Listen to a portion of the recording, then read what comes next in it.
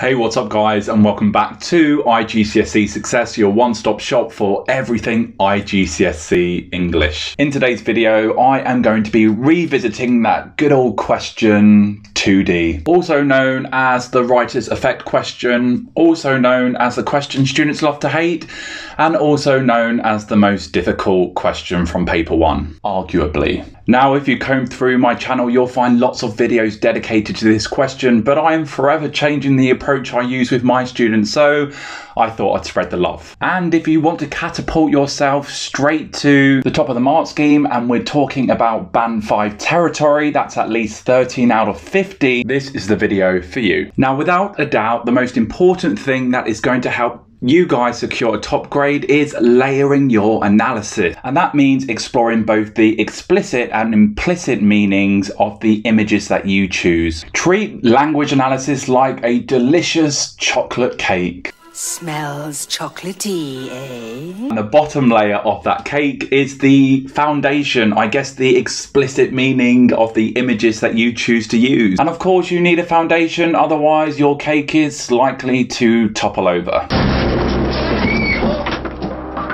And well, the subsequent layers are your analytical comments, your inferences. And the more you make, the closer you will be to that delicious cherry on the top of your cake. And that's enough with the analogies. Let's get on with today's lesson.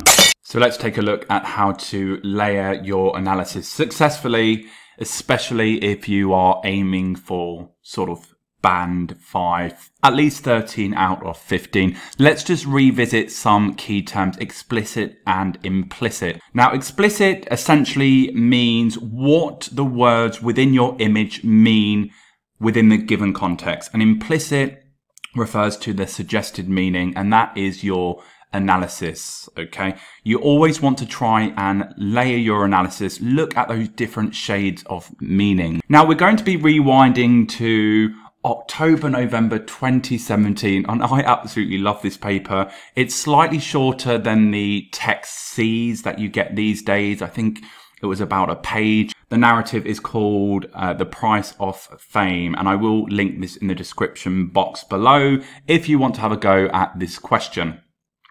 Let's take a read. Passage A, now of course referred to as text C. The Price of Fame. Mia hated being ordinary and dreamed of being a pop star. She reached the live final of a TV show, The Talent. This is her diary entry for the day after the final. I am mortified. Yesterday was the worst day of my life. The final was to be broadcast to millions across the whole country. Just 3 contestants were left. The so-called glamorous granny who sang those classic tunes that nobody cares about, the irritatingly chirpy boy band, and me. I hated the way they all laughed and chatted to the lowly technicians, and I was sick of their smiling faces on every magazine cover. They were the no-hopers compared to me. I would win because I was the most talented. All the newspapers admitted that I had the best voice, and I was feeling confident. The other contestants were so annoying that I couldn't help being snappy at them. I suppose I did criticise their song choices, and I laughed at that girl's emerald sequin dress, but it looked ridiculous on her, and the technicians were so boring that it's no wonder I ignored all of their pointless instructions. The 2 presenters on the show kept saying, "Be nice on the way up, you never know who you'll meet on the way down," but why listen to them? I couldn't help being late for rehearsals, and the reporters who constantly hung around the contestants were irritating. Who would I bother talking to them? I don't know why they published that silly piece about me the night before the final. Diva Mia, the awful truth about a monster in the making. What was that all about? An hour before the final, I preened in front of the mirror as the stylist Boone sprinkled glitter all over my shoulders. Iridescent shimmers caught the light as he fluttered about before declaring that my eyes were sparkling jewels. I admire my luminous form, practicing a few elegant dance moves as Boone muttered something about my sheer ambition. I could dazzle on stage tonight, a true star. Like a comet blazing a trail, nothing could stop me now. As my turn on stage drew closer, I tried to ignore the murmurs of the backstage staff about my constant complaining, and the way everyone seemed to be reading that silly front page article about me. I knew I could be the winner, and if the other contestants were complaining about me, then it was out of bitterness and envy. Just because I had shouted at the hairdresser for being late and pushed that little boy out of my way because he insisted on an autograph. It was an accident, and even his mother had to agree with me. I'm not perfect. I love my life as a singer, and I wanted fame so much. I could almost taste it. If someone has a talent, then it's a crime to waste it. Anyway, these people were in the past, and now was my time to shine. Ignoring the scowls on the faces of the backstage workers, I gave a brave smile to the presenters and waited for the signal to go on stage.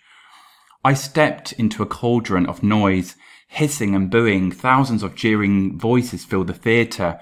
I struggled to catch my breath as my suddenly fragile voice was drowned by the audience's derision. I blinked away my scalding tears and tried again to sing the first notes. Even the band had stepped away from me, and I stood alone against a wave of anger from the audience. They hated me. Throwing down my microphone, I fled the stage into the comforting gloom of the theatre wings. Fake smiles on their faces, the presenters insisted on a comment with a cameraman looming menacingly, ready to record every moment of my collapse. My tears would be plastered all over the newspapers tomorrow morning. I would be shamed in front of the whole country. I pushed everyone away and ran down the maze of corridors, searching for the exit. Finally, I pushed hard against a door and found myself standing in a gloomy alley behind the theatre. I'd been a puppet for the media. Was this the price of fame? Now remember, even though there is arguably a formulaic approach that you want to adopt with this question, it's really important to not ignore the information given in the bullet points. So we've got A and B, and I've just underlined the important information. So A is Mia's appearance and attitude. B is the audience's reaction and its effect on Mia. So we want to try and include that key information in our topic sentences for both of our paragraphs. Of course, the overall effect is going to be different for each paragraph. Now, let's take a look at some of the images from bullet point 1. Now, I have chosen, I preened in front of the mirror, sprinkled glitter, and true star. Now, with the writer's effect question, there's always more than 3 that you can choose. Choose the images that you are most confident in terms of being able to explore those different shades of meaning. Now, take a look at these images. What would you say? What would be your explicit exploration, your implicit exploration? Let's take a look. So, of course, preen is the powerful word in that first image. You need to explain what is meant by the word preen. So you need to explain it within its given context. And it very much refers to one dedicating a considerable amount of time towards looking attractive in appearance. Now, in terms of what it means implicitly, your language analysis, you might explore the fact that Mia admires herself. She admires her appearance. You might also liken Mia to this bird meticulously grooming her feathers. She's preparing herself for a glitzy performance. In terms of Boone, the hairstylist, sprinkling glitter over her, yes, glitter refers to these sort of small reflective particles used to make things more attractive, but in terms of what is suggested, maybe we could explore that Mia's beauty is only on the surface. You know, glitter is very artificial. It's very temporary. Glitter is perhaps disguising the ugliness that lives within Mia. A true star, of course, that means a celestial body. Implicitly, it could be referring to Mia being ready to light up the stage, with her razzle-dazzle, and of course the fact that she's got these delusions of grandeur. Now let's take a look at a response which includes those 3 images. The overall effect of the language creates an image of Mia being overly concerned with her appearance and how she has delusions of grandeur about her talent and future. The writer begins by describing Mia preening herself in preparation for the show. The verb preen refers to someone dedicating a considerable amount of time towards looking attractive in appearance.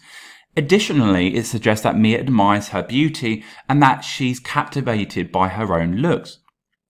Furthermore, the writer almost likens Mia's behaviour to a bird, meticulously grooming its feathers to ensure that they are in top shape, in Mia's case, ready for the brightly lit stage. The writer then goes on to describe the stylist sprinkling glitter on Mia's body. The word glitter refers to small reflective particles used to decorate things. Moreover, it suggests that perhaps Mia's beauty is only on the surface, and that the glitter is temporary / a superficial adornment to hide how unpleasant she is beneath the surface. Lastly, the writer described Mia as being a true star. The writer's use of the metaphor refers to Mia believing that she is a celestial body. Furthermore, it suggests that Mia considers herself to be a star on stage and is able to light up the stage / dazzle the audience with her voice. This shows her delusions of grandeur and how highly she thinks of herself. Now, step 1. We've established what the writer is trying to achieve there in the red. We've used keywords from the bullet point to make sure that our response is nice and focused on what the writer is trying to achieve. And you want to try and include an adjective, a couple of adjectives, or an abstract nouns to help you explain the effect. Step 2, include your first quotation and zoom in. Start by explaining what any powerful words mean on an explicit level within their given context. Step 3, explore those different layers, analyze the deeper meanings of words. Think cake, use a range of connectives to help you. Step 4, include your second quotation and repeat the steps. Step 5, include your third quotation and repeat the steps. As easy as that. Now let's take a look at the images I've selected from bullet point 3. What connections can you make? So I've selected cauldron of noise, hissing and booing, and scalding tears. Now, cauldron of noise, looking at that noun cauldron, of course, is referring to a large cooking pot or maybe a witch's cauldron. Implicitly, it could be suggesting that the audience are like a coven of witches casting a spell on Mia. It shows their detest for her. The noise is unbearable. You can't escape it. Hissing and booing on an explicit layer, it refers to these loud noises coming from the audience to show their disapproval. Implicitly, it perhaps likens the audience to some venomous snake. Are they ready to strike at any minute?